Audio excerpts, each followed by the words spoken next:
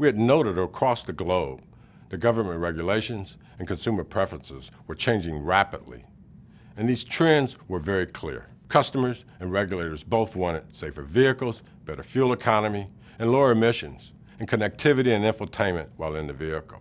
And we hand-selected our portfolio. We went from 27 business units to 10. We narrowed our product lines from 119 to 33. And the product portfolio was focused on the hot space of safe, green, and connected. And 70% of our revenues are from products with a number 1 or number 2 market position. We have diversified and balanced the company. Our largest customer is now only 21% of our revenue. Our 6 largest platforms are with 6 different OEMs. And we have 5 customers, each with over $1 billion in revenue.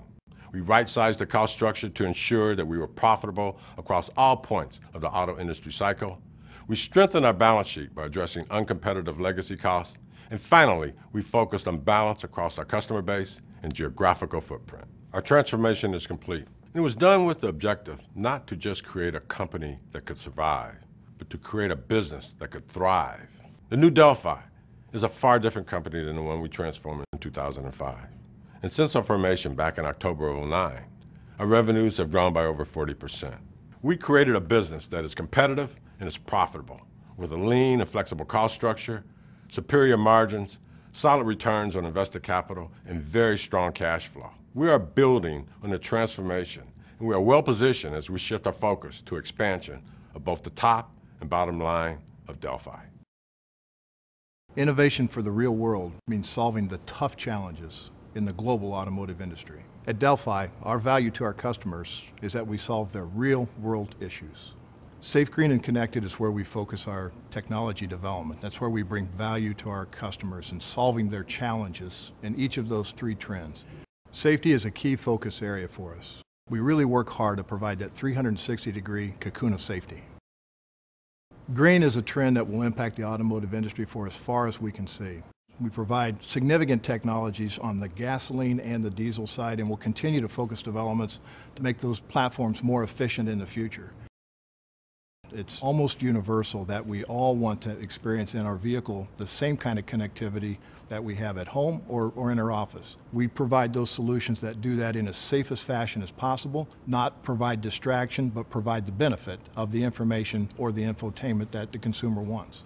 The right combination of innovation and value is what our customers need to solve their real-world challenges. And that's Delphi. Innovation and value, it's deep in our DNA.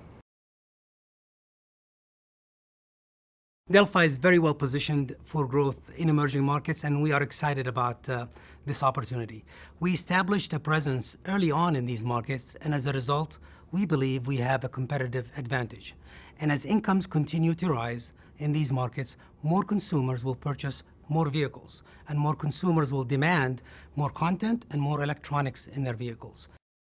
If you look at the last 5 years, Delphi's revenue in emerging markets has consistently outpaced market growth.